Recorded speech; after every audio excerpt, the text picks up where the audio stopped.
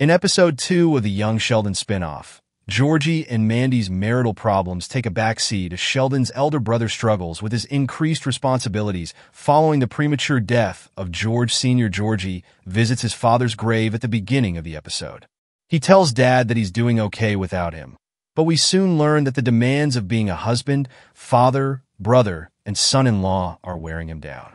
Longtime viewers will note that Georgie has acquired George Sr.'s 4x4 F-150, which he takes to the medical hospital following a quarrel with Mandy.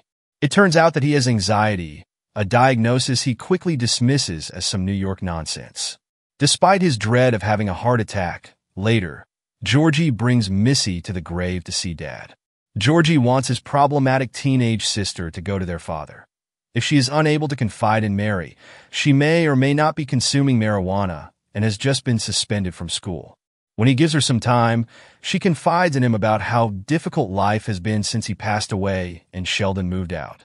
She sits in the passenger seat of her deceased father's vehicle as the episode comes to an end. Series actor Montana notes that the aftermath of George Sr.'s death and the resulting Cooper family turmoil will culminate in episode 5 when the McAllisters entertain the Cooper clan for Thanksgiving. In the meantime, Georgie is taking it really well, in my opinion. I genuinely do. Throughout Season 1, Georgie will keep going to see his father. Regarding a potential Lance Barber appearance, Jordan said, "I'm sure there will be some sort of throwback or something. Alternatively, he may appear as a ghost or something. You never know." Steve Holland, co-creator of the series, goes into further detail below about Georgie's problems in episode 2 and how the spinoff aims to bridge the times between Gibber and Missy's lives in Young Sheldon and The Big Bang Theory. These figures were given a lot more depth and options to work with because of the several additional little shadings. Even returning to the multicam, we believe that this need not be a dazzling multicam. There may be some weight and substance to this with these characteristics we have earned. It seemed like why shy away from more real things since we have these characters that people already relate to and that we have developed over the course of several years. It's fantastic that it fits into the Big Bang canon. We know that Georgie had to care for his mother and sister when his father passed away, so it felt like there was no need to flee from all of this wonderful, wealthy, and practical stuff. Although there are genuine feelings, the play is uplifting and full of love rather than being somber and gloomy. I believe you can understand what it means to be in that situation, even if you haven't watched Young Sheldon.